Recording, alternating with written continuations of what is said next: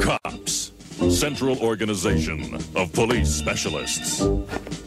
Fighting crime in a future time. Is back.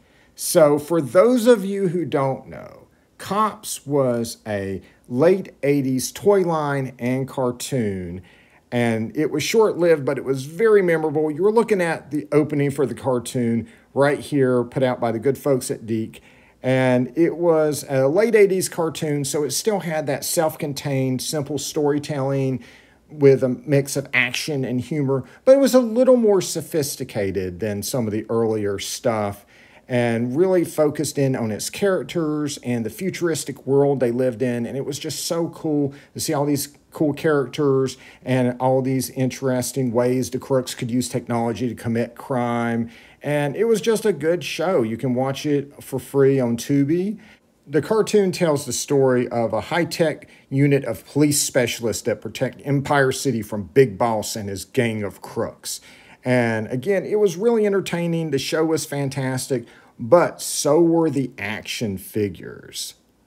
C.O.P.S figures were these big, giant figures that had these oversized weapons that you would use caps on, and the caps would, make a banging sound when you used them. And some people would infatuate over the size of the figure or the gimmick, but to me, what I was really into was the characters and the high-tech world they inhabited and that artwork on the package. So if you're a comic book fan, you may be saying to yourself, gosh, the artwork on the packaging looks like it's done by Bart Sears. And that's because it is. Bart Sears designed this toy line, and that's why all these characters are so big and bulky and over the top, and it's just awesome. And I just loved his artwork on these packages. And if you want to see Bart Sears draw these characters in a comic book, he did. When DC Comics did their C.O.P.S comic series, he actually did the covers and some of the interiors for some of the issues, and he would draw them in the same style that he designed them in.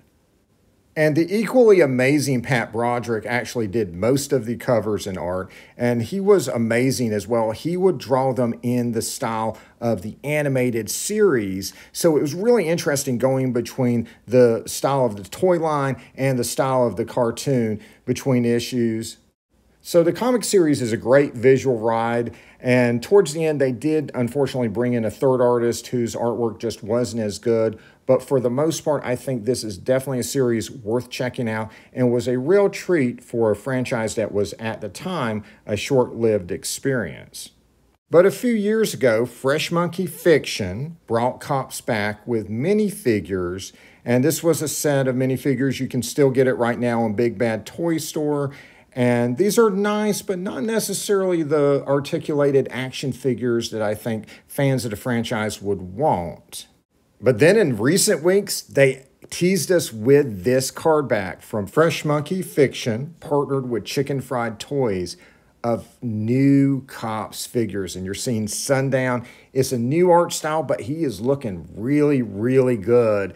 And so that got us really going about what could be happening.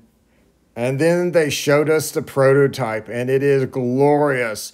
Sundown in all of his glory. Clearly a little bulked down from Bart Sears, but that's understandable. And he looks fantastic. This is on a 3 3/4 inch scale. Here's an idea of what he's going to look like in color. He's going to come with 2 guns, and he looks awesome. And so there's no pre-order dates yet, but it does say it'll be available in the summer of this year. So hopefully soon, probably on social media, Chicken Fried Toys and Fresh Monkey Fiction will be posting about how we can pre-order this. And so it's not just going to be Sundown. They did tease another figure they're working on.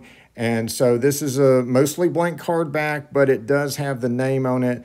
It says The Button Man. And this, of course, is referring to Buttons McBoom-Boom, who was Big Boss's enforcer. He carried a machine gun around in a violin case, but he was also a cyborg, so he had machine guns grafted into his chest. And he was a really cool character. Fresh Monkey told me that they couldn't use the real name for the character because of trademark reasons. I don't know why this is. I couldn't find any trademarks registered for the name Buttons McBoom-Boom. On the back of the minifigures that Fresh Monkey put out, they did use the proper names for the characters, so I don't know why they can't use them now. It was a Hasbro property back in the 80s, and I'm not sure who owns it now. The term cops and crooks is actually a trademark of Fresh Monkey Fiction, but that's usually something done by the company that owns the property. So I'm not sure if it's somehow transferred from Hasbro to Fresh Monkey. There is no copyright or trademark information on the minifigures. There's not even a logo for a company. So if anyone has any information on this, please feel free to share. And so what they've announced is that there are going to be 6 initial figures that are put out, and they will be released in pairs of single-carded figures. And so what they've said is that there are going to be 2 heroes released, 2 villains, and 2 drivers. One driver that will probably be released would be Hardtop. He is the driver who came with the C.O.P.S assault vehicle in the toy line, and he is a young rookie, and he is oftentimes teamed up with Long Arm O'Malley, and so he is a fantastic, memorable character that would make a great figure.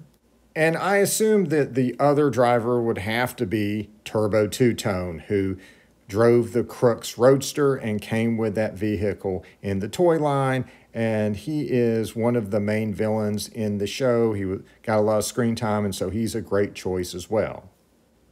And so for the other characters that they'll release, they have stated that they don't plan to release the female characters in that initial 6 figures, and that's not surprising. They didn't get figures back in the day either. My guess would be for the other hero would be Long Arm O'Malley, who you're seeing in the middle there. Long Arm is a veteran beat cop, and he has that traditional police uniform, and he essentially is kind of the Duke of the franchise, if I'm using a G.I. Joe analogy. And of course, he was also teamed up with Hardtop a lot. They were partners, and so if you have Hardtop, of course you're going to want to have Long Arm as well.